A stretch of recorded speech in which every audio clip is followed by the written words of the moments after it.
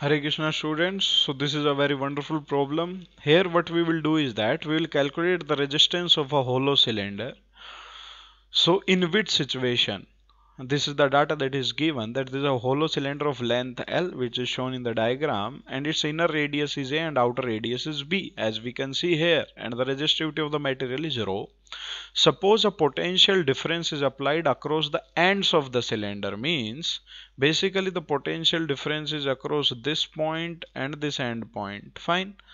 So what we can say here is that current is flowing parallel to the axis. Obviously current will flow parallel to the axis. What is the resistance measured? Fine. So what we have to calculate is the resistance measured. Now as we know already that for calculating resistance we need R, that is rho L by A. So the resistance everywhere is same, resistivity everywhere is same, length is everywhere is same, and we can say here this is the area. So what area the current will flowing? This area the current will be flowing. This one. Correct? So what we will say? Always remember this thing, that length is that part, that dimension across which current moves. That much distance the current has to move, that part is known as length, and the cross-sectional area where the current hits while moving, that is known as A, area. So if we see here, then we got our resistance very easily, rho into capital L divided by pi into B square minus A square. Fine. So in this way we got it. Now the second part of this question comes. This is very important. What this part is telling is that if instead the potential difference is applied between the inner and the outer surface so that the current flows radially outward. Radially outward means if we see its front view, and let us say this is radius A and this another is radius B. If we see, then the potential difference is between these 2 points, capital A and capital B.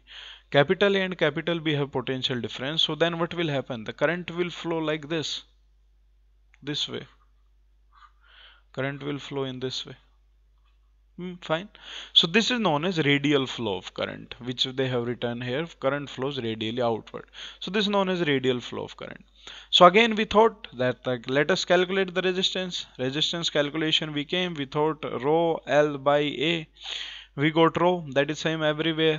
L also we can think that sir this is B minus A. We may try to write B minus A divided by resistance area. Now you remember when I was telling you in the last video, this point here, A, that what is this A? A is the cross-sectional area. When current is moving, it hits it. Fine.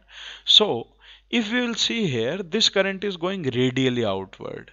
And when this current is going radially outward, so when it is going radially outward, so it will hit the inner surface area.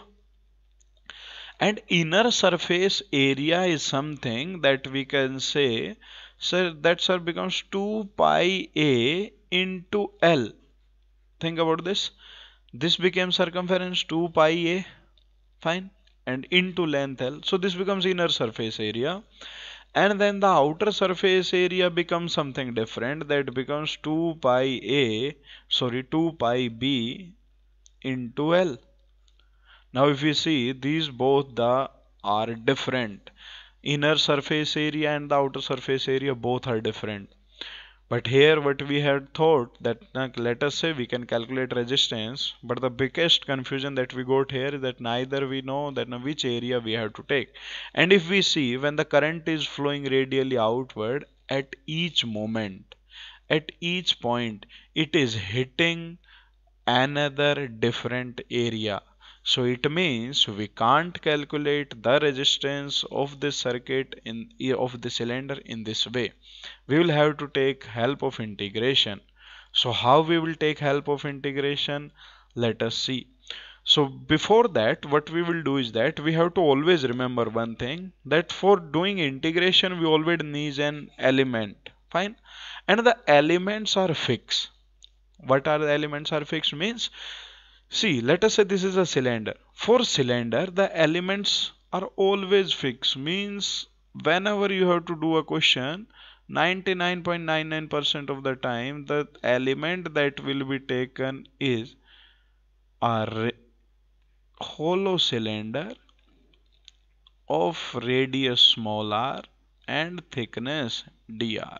Always remember this thing. Fine.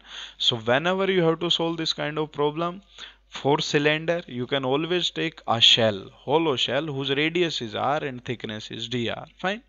So now what I did is that I thought that okay, I have to do this part. So I selected a shell which will be somewhere here inside it.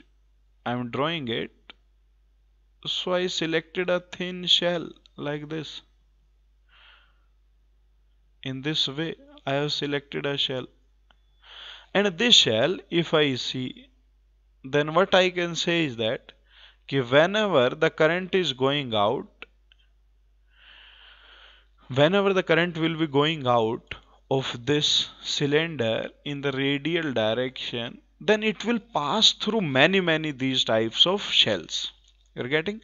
So whenever the current will flow radially outward, it will pass through many hundreds and millions of these types of shells. So what we can say is that the current will pass through one shell after another shell after another shell. It means the all shell will become in which situation? They will be in series. Hear it again, because people have the biggest confusion. People think these all shells are in parallel. No, this is one, and when the current will pass in the radial direction, it will meet one by another different shells. So all these shells will be counted in what? They will be counted in series. Fine. So what we have to do is that let us calculate resistance of one small shell, and after calculating this resistance of small shell element, what we will do, we'll just integrate it. So formula again, it becomes how much? Rho, and length, obviously the shell is something like this. So this is the front view that I had drawn, but if in reality we will see, this shell will be something like this. So this shell will be something like this. Fine, cylindrical shell it is. So what we will do, we'll calculate the resistance of the small shell. Small shell, if we see, then the current is passing like this. So it means current has to travel a distance dr while passing through this shell. So this became rho dr upon area of the shell. Area of the shell becomes 2 pi. Radius is r and length is l. This becomes the surface area. So now let us integrate it.